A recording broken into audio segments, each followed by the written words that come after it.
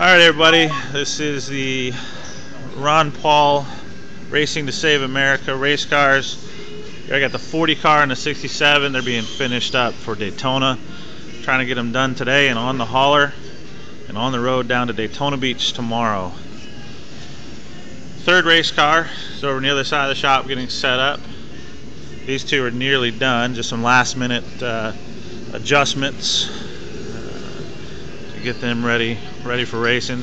Got the Ron Paul sticker on my number 67, and we've got the entire number 40 with the Ron Paul Racing to Save America, Save Our Constitution paint job.